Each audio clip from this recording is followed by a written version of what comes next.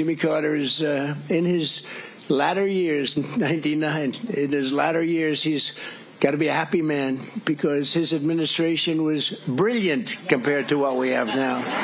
Brilliant. If you look at his administration, he's considered now a brilliant president by comparison to what we have now. Look, if you took and you could look at it anyway. I used to say if you took the 5 worst presidents, I could probably say a lot more than that, like 15, 20, but let's be conservative. Let's say 10.